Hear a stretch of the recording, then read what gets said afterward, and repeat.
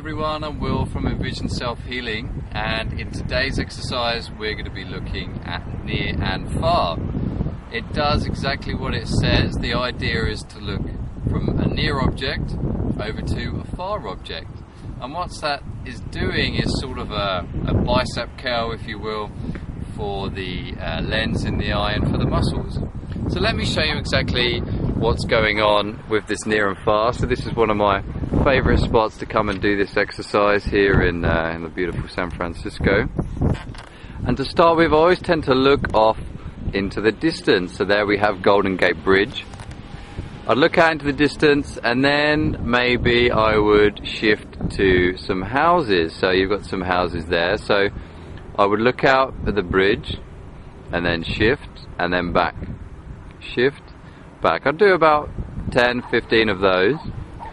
And then I would shift from, say, the bridge to a car. That's just down there at the bottom of the hill.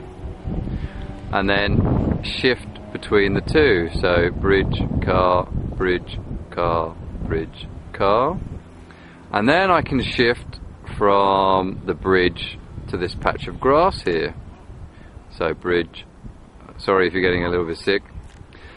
And what are you laughing at, Richard? Richard's doing the exercise himself.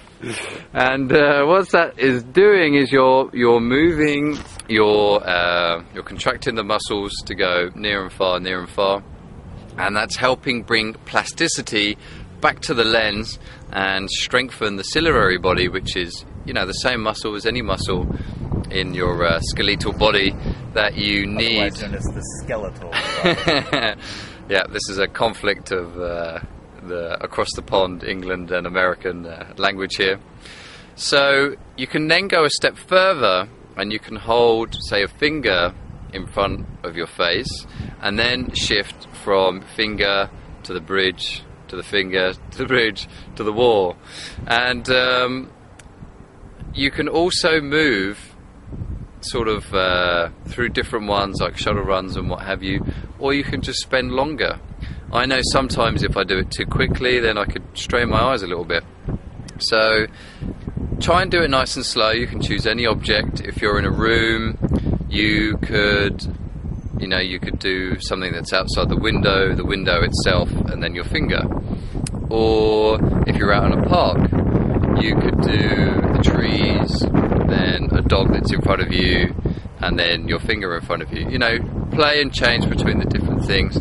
One thing that we love to do here is be down at the ocean and look out far into the ocean, and then maybe find a midpoint where some waves are, and then come all the way close again.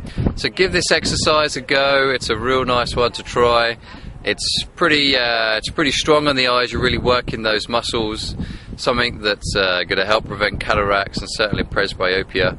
So see how you get on, and see you soon.